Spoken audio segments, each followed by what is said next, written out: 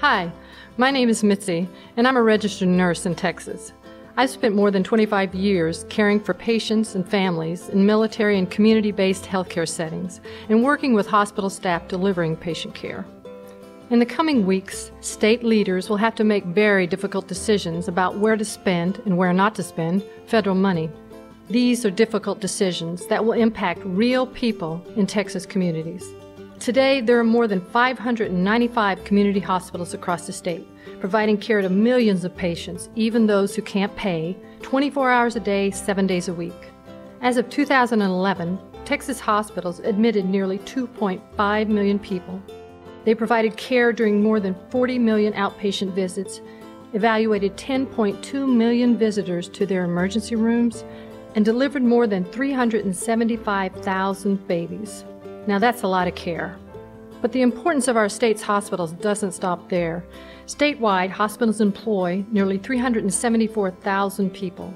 Wages and economic activity generated from these Texas hospital jobs account for about $183 billion in spending annually, as hospital employees spend their incomes in their communities, supporting other Texas businesses and jobs for their neighbors.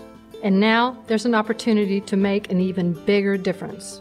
If the state accepts the new federal dollars for Medicaid expansion, as many as 1.1 million Texans could gain health care coverage.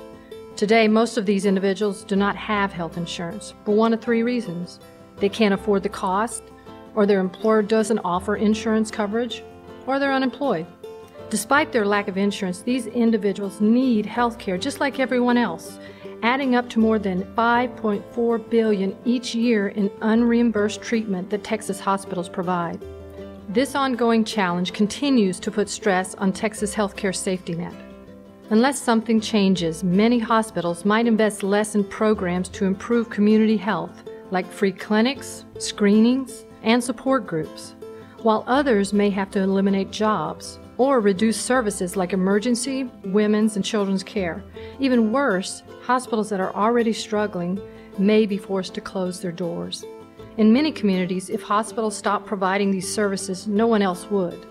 People would have to travel farther for care, creating longer wait times and delaying critical care for everyone. As a nurse, I know this will not serve patients well. And as a Texan, I know this will not serve my state well. But state leaders have a choice.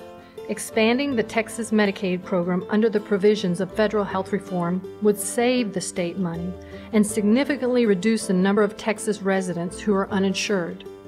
Please help Texas hospitals keep their commitment to care. Ask your elected officials in Austin to accept the federal funds for Texas Medicaid expansion.